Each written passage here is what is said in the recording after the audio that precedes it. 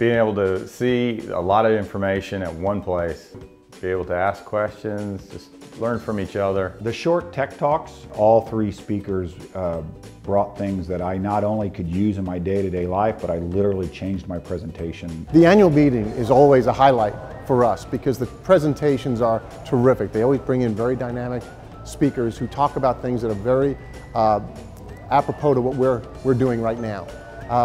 But the plant tour is really the highlight every single year. I also enjoy the Polypack plant tour, great company. Got to meet a lot of their employees who were just very enthusiastic and great people to talk to. What I wanted to do today was talk about what it's like when you have a great product line that's coming out that you know is great, and how do you bring it to the customer. When people walk out of the room today, what I really hope they understand is that being innovative and staying relevant is going to require being brave. Most of us think of innovation as a better product, better features, but there are a whole host of other ways in which company can create more value.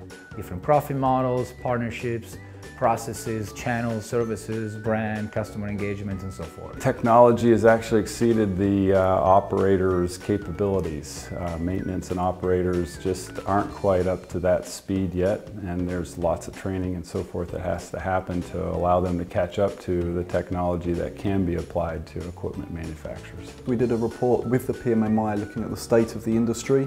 So this provides that sort of big picture of what's happening in the industry, what are some of those general trends that are in fact impacting machinery, what's impacting the industry, but also looking at some of the new technologies that have the real potential to transform what's happening in the packaging machinery industry. I really anticipate even the next year being a year of mobile devices. And we're working as a company to try to get more mobile devices out on the floor, giving the information right to the operators. We're going to be talking about the impact of how businesses have shifted and how they've changed how they buy, and that's shifting how the sales force in itself needs to be in the field operating, as well as having the impact of inside sales to support them. This is a great opportunity for people to show up, to really learn what's happening in the industry and really push their performance needle.